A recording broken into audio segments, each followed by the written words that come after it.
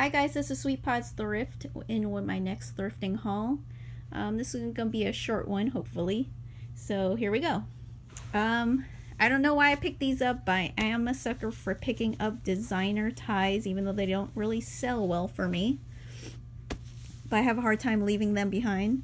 So I got these for 50 cents a piece. This one is a YSL. This one is one as well. This one I believe is a Christian Dior, and this is a Burberry's tie. Moving on, I got this Michael Kors earmuffs. I got this at a yard sale for $3. I believe it has rabbit hair on it and still new at tags. I got two of these. They are Karl Lagerfeld candles. It's kind of like a free gift you get with a perfume purchase. So I got 2 packs of those for $1 a piece. I picked up these two Chanel bottles. They're empty, but I just like the look of them. I think I have this one listed right now on Poshmark, but I'm keeping that guy. These guys I got at the same thrift store as this one. For $3, I got this bag of patches. So they looked military in style to me, so I definitely like these guys. This one I think is a Star Wars patch. I thought those were cool. This is a Kate Spade compact I got for $1 at a garage sale.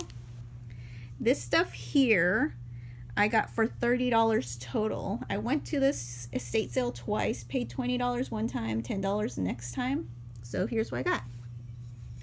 I got this etched glass little pitcher. It looks like a little creamer pitcher with a little sterling base. This is a sterling bracelet. I got this sterling bolo tie. It is hallmarked along the edge right there. This is a long stranded tiger's eye necklace. I found this new in box Invicta special edition watch. This I believe is Monet, a little panther brooch. I got this cool fish, carved fish. I don't know if it's like jade or jadeite. I thought that was pretty cool. This is a Kenneth J. Lane for Avon dragonfly brooch. This one is a genuine cloisonne made by Weissner of Miami, and it comes with a little comb right there. This is a sterling bracelet. These earrings are 14 karat. We got little beluga whales, I think, on there.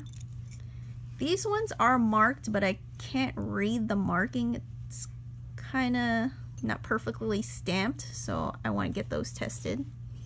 This is a sterling charm, sterling anchor pendant, marked right there. A sterling dolphin, marked on the underside. This is a crown trifari brooch. Kind of reminds me of a scarab. I got a few single sterling earring and little earring loops. This is a faux jade brooch. This one is a modern day Miriam Haskell bib necklace, still new at tags. This one's just a gold tone anchor necklace. I think that's Avon. These I got just in case they could have been gold because I couldn't read the markings, and I think this one is Monet and these are Avon. And I got a new at tag fossil necklace, little bee. I got this Nina Ricci brand new in the box perfume. I believe the bottle is made by Lalique, and it has its own little paperwork with that. I got this bangle. I'm not sure if it's sterling or not. There's no marking, but I just like the look of it. These are opalescent silver cufflinks. Got this wooden hand-carved necklace. And lastly from that sale, I got these. This is a handkerchief with the 4 characters, the 4 main characters on each corner. So you see the 2 here. And then I got a jewelry book to help me identify some brands that I might have. So this one, I went to an estate sale. I don't remember how much I paid, but most of it still has its original price on it. So I'll try and mention them if I remember. So these three pieces, I think I paid $5 total. This is a Joan Rivers pin.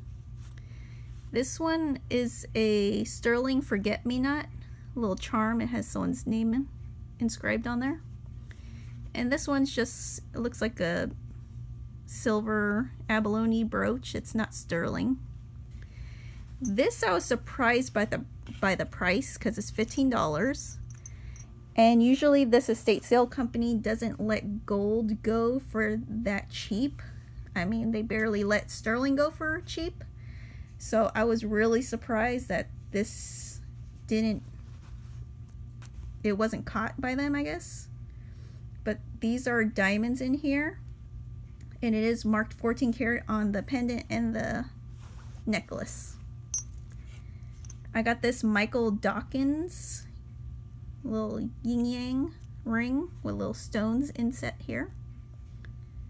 I got that for $20. This I paid $10, and this is a RLM Studio sterling bracelet. I believe it's hallmarked on right there, 925 China, and the other side says RLM Studio. I got a few Ecclesi watches. They're sterling silver as well. This one I paid $25. This one was $10. And this one was $15. That's like the band on that one. This one is a sterling silver and CZ pendant brooch duo for $5. I got a few empty boxes to go with any of the jewelry I might pick up so I can have a completed set. Oh, I forgot to mention, this came from this sale, the $30 sale, so it was vintage Disney cards.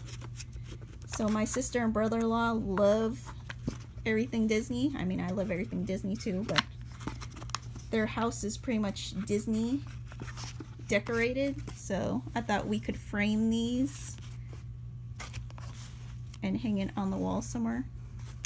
So I thought it wasn't bad at all for $3. Comes with like probably 200 cards. Moving back to the sale. So I got some perfumes. Me and another lady, we were pretty much number 1 and 2 in line.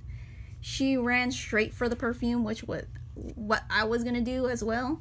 So she grabbed probably like 5 perfumes. I managed to only grab these 2. So this is an Oscar de la Renta. I would say it's about 2/3 full. But each of the perfumes was $4. And then I got this Lanvin vintage perfume bottle. I'd say it's got a good amount in there still, but also $4. And then she came back and put this back, probably because there's not a lot in there, but it's a Vivienne Westwood perfume. And I've seen some people just sell the bottle itself for way more than what I spent on it. So I'm just going to add this to my perfume collection. And lastly, I saw this on the dining room table. Everyone was passing it up. I think I paid $3 for it, but the cards are new in box. Still got the packaging on each deck. So these are Gucci playing cards. So I'll probably sell those. So I hope you guys liked my haul. Thanks.